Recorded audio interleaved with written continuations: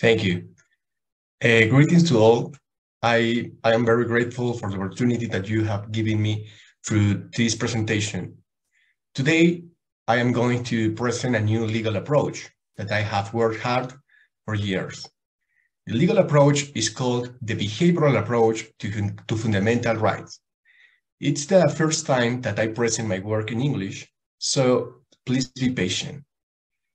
Many years ago, I tried to explain why animals have fundamental rights. Today, I intend to explain why rights have animals in front of them. In other words, I intend to explain that it's not necessary to justify why animals should enter to the world of fundamental rights. Since through the behavioral approach, it's possible to understand that animals are already part of the world that the legal system must regulate in a mandatory manner. It's an approach whose main objective is to make animals' rights feasible or practicable.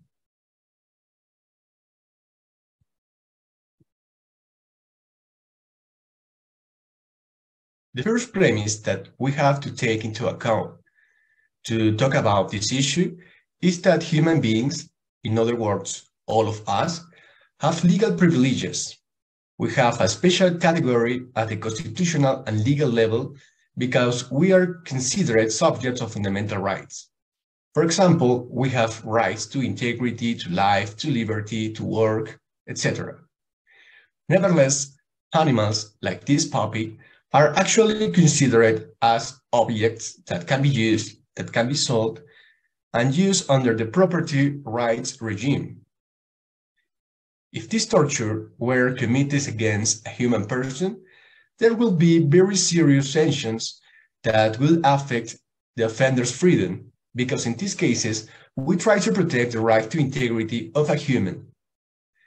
On the other hand, if this is committed against an animal, we will have different legal consequences, like a simple economic reparation. This because the legal system doesn't try to protect the integrity of the animal, which is considered as an object. In this case, what the legal system tries to protect is the property right of the owner and the customs of society in general. For these reasons, animal rights are very weak. If we realize to consider everything as an object except ourselves leads us down the path of consumerism and unsustainable development. Thus, some serious problems like deforestation, the use of animals for food, animal experimentation, environmental pollution, or unsustainable development of some companies are problems that will be very difficult to solve if human interests overlap above all else. You will say, well, let's recognize rights in favor of animals. The truth is that it's not that easy. We can find some critiques against this proposal. Basically, I can summarize 3 critiques that represent the counter-arguments most often used against the animal's rights.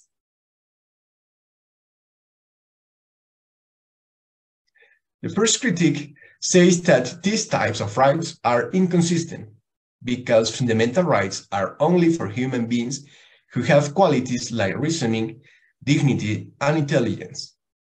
Therefore, since animals don't have these capacities, some people think that they don't have fundamental rights either. Second, it says that animal rights generate instability in the legal system, because these rights are promoted by animal or environmental demands that are variable. If we think a little about it, we will realize that animal rights claims focus on domestic animals or mammals. However, very little is said about insects, microscopic beings, or other whose protection have enormous difficulties. In third place, it says that these rights are impracticable. For example, recognizing the right to integrity of some species will give problems using animals for human purpose. It seems contradictory that an animal can have the right to integrity and at the same time can serve as food. Well, in order to overcome these critiques and make animal rights feasible, today I am going to present the behavioral approach to fundamental rights. The behavioral approach presents the legal system like a social system, like a great observer of behaviors that arise in social life. As you can see on this slide, the legal system fictitiously uses a telescope to visualize behaviors, like taking a photo or playing sports, and says, these behaviors don't seem transcendent to me. However, other behaviors, like a murder or an international trip, they do seem relevant to the legal system. So the legal system decides to select these behaviors and make them transcendent. Therefore, we can say that the legal system performs a task of legal selection. So, under what criteria does the legal system carry out the selection work? Under what criteria is one behavior selected, another excluded? Right here is the problem of the rights of other species.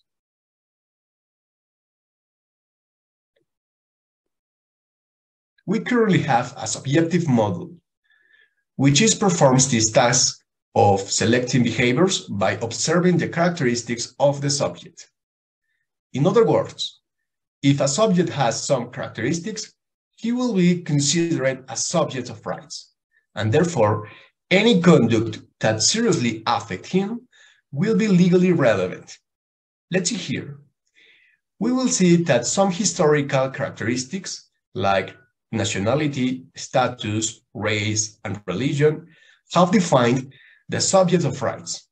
If we had certain nationality, race, status, or religion, we could be considered subjects of rights. Currently, there is a more humanist model, but it is more of the same. It's a model focused on characteristics like rationality, free will, autonomy, self-awareness, and a concept that is used to encompass all of these, human dignity. All these characteristics are used as selection filters.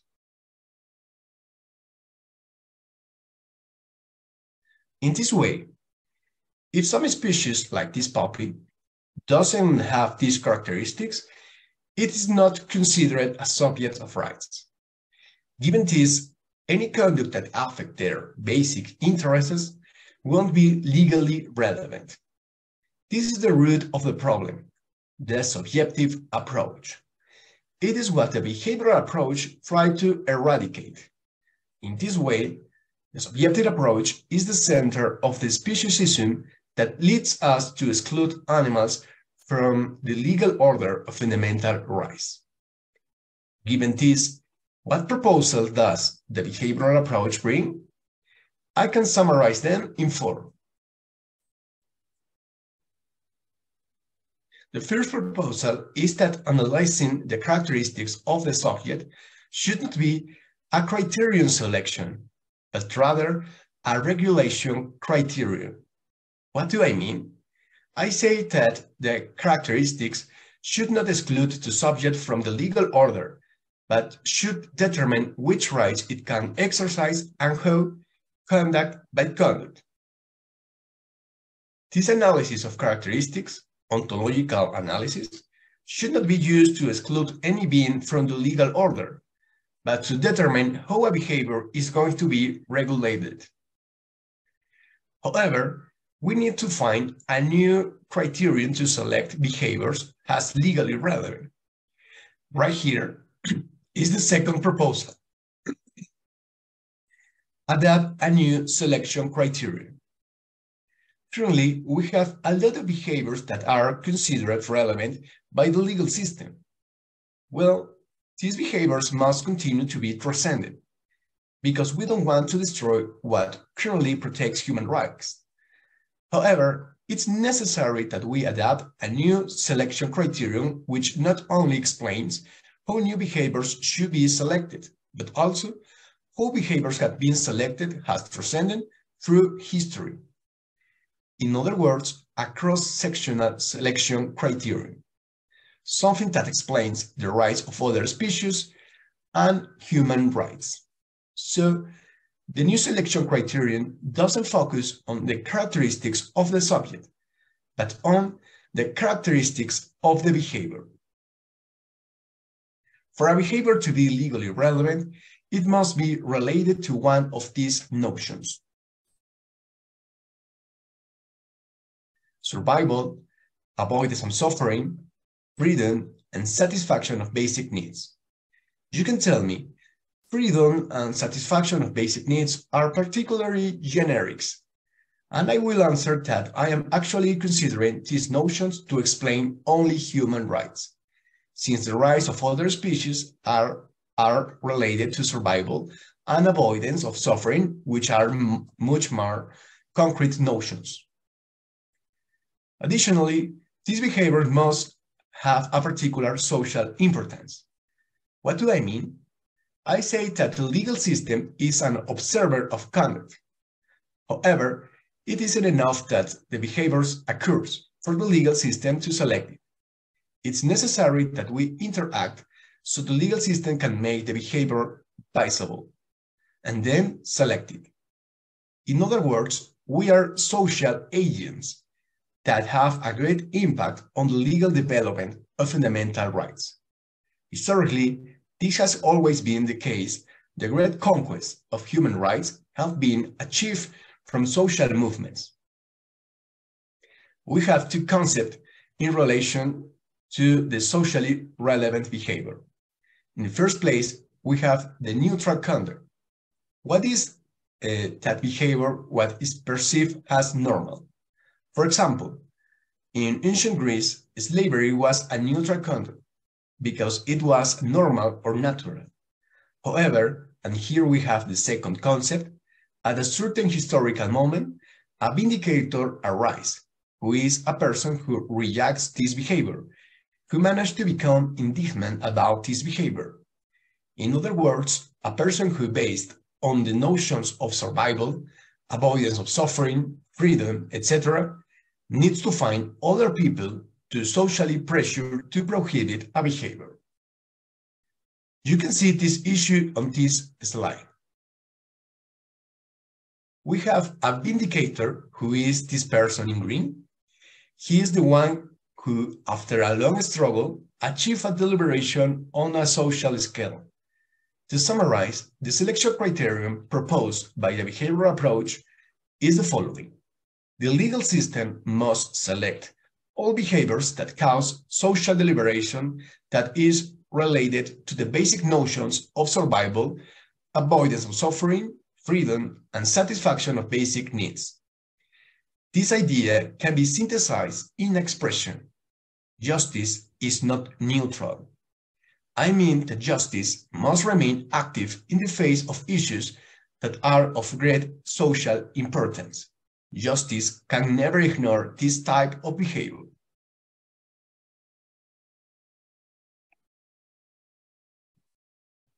The next proposal of the behavioral approach is that we must separate between what is selecting and what is regulating. This behavior selection is something intersubjectivity, abstract, or relative. It's something related with social deliberation. In other words, is something variable. Well, once the behavior is selected, what the legal system must do is close the door on intersubjectivity, put away its telescope, and regulate the behavior under objective criterion.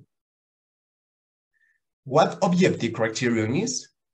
It is to translate the subjective interest into legal institution.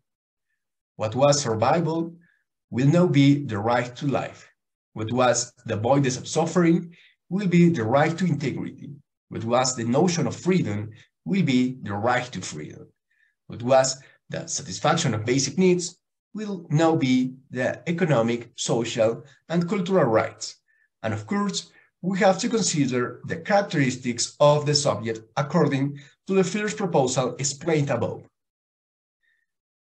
The idea is to objectively regulate the selected behavior for which it's necessary to think about how to regulate it, considering the material content of these rights and therefore, of course, most important, the analysis of the characteristics of the subject, or ontological analysis. In this way, the most important proposal of the behavioral approach is that the ontological analysis, which under the subjective model is a selection criterion, as we can see the right side of this slide, moves to the left side, that is, to be a regulation criterion that helps us determine what rights a certain species can exercise and how in a specific conduct. If you pay attention, under this model, we can achieve a legal system that, on one hand, meets social demands and social change in order to select new behaviors under basic notions like survival, the avoidance of suffering, satisfaction of basic needs, and of course, once the behavior has been selected, it can provide this behavior with a special regulation of an objective nature. Under this model, I believe that rights of other species are feasible. Before the last proposal, I want to give some examples to test this new approach. This approach tries to overcome the most recurring counter-arguments against animal rights. Let's put some examples. Perhaps you can think that with this approach, a lot of behaviors can be transcended.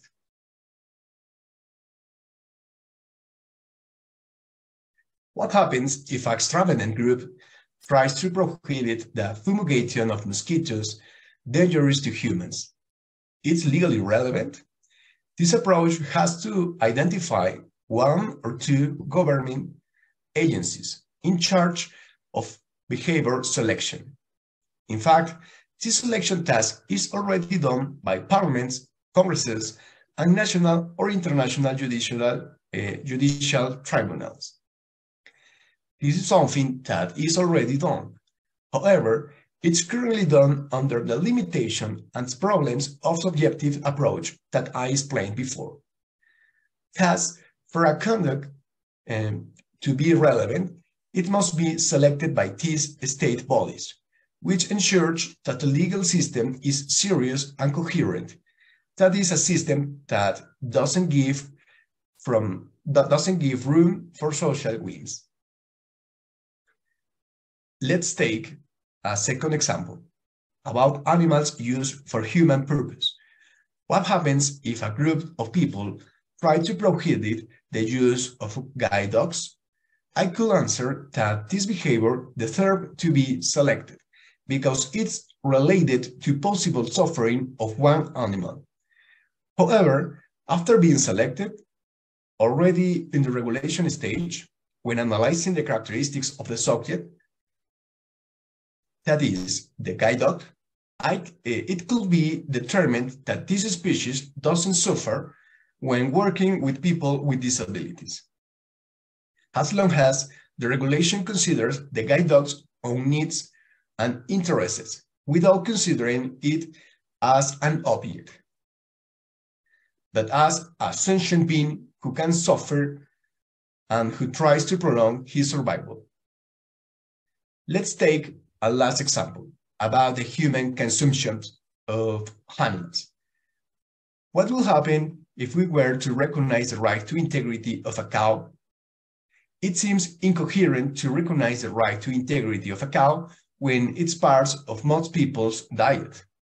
It seems a terrible contradiction. In reality, this situation is a problem of the current approach, of the subjective approach. In the face of this comes the first proposal of the behavioral approach, which can respond to this critique.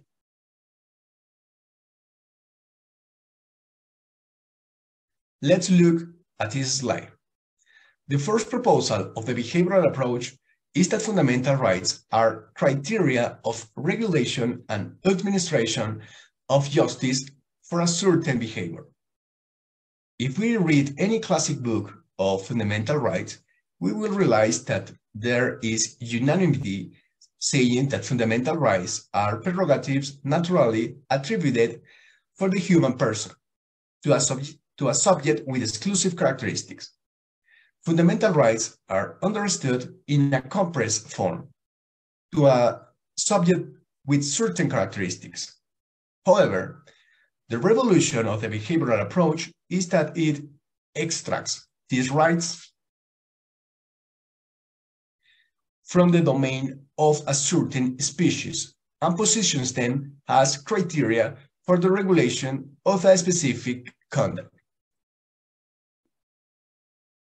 In other words, fundamental rights are objective criteria that help the legal system to make a rational regulatory decision in a conduct. Fundamental rights, as seen in this slide, are the objective version of our subjective notions of freedom, avoidance of suffering, satisfaction of basic needs, and survival. Right now, we can respond to the example of the cow. We shouldn't oppose a subjective right of a cow to all behaviors that may exist in social life. This will give rise to contradictions and difficulties. In reality, it's necessary to take this right out of the sphere of a certain species and understand it only as a criterion of regulation. So, in a certain conduct, like the torture of a bull for fun, we must select this conduct because it is related to the suffering and survival of this species, and because it's a socially deliberate conduct. Subsequently, once the behavior has been selected, it must be regulated. And already at this stage, since my point of view, we must prohibit this conduct for the sake of the right to integrity and life and in attention to the characteristics of the subject, because it is species that to try to prolong its survival and avoid suffering. This is a very important aspect. Under this approach, it's possible that we will be prohibiting and regulating aberrant behaviors, like the one I just mentioned, while we are perfecting the regulation of other more controversial behaviors, such as the consumptions of animals for human purpose. The rights of other species, in order to be feasible, needs a system that, while protecting clearly aberrant behaviors, such as animal experimentation or animal torture, remains attentive and flexible to regulate better behaviors that are today controversial or positively neutral, such as the use of animals for human consumptions. This is something that is not unique to animal rights. It's something that has happened and is happening with human rights, which were not conquered overnight, but rather behavior for behavior. I believe that the behavioral approach can help us in our legal fight against animal abuse. To do this, it needs to be discussed and disseminated. Currently, this is an article from the Universidad of Rosario in Colombia, and I am finishing preparations to turn it into a book in Spanish. However, I consider it's very important that this approach can also be discussed here. And of course, I would love to collaborate with you to disseminate this approach in other language and achieve a better impact in academia. Thank you very much, and I look forward to your questions and comments, to which I will respond to the translation provided by my colleague, Marcia. Thank you.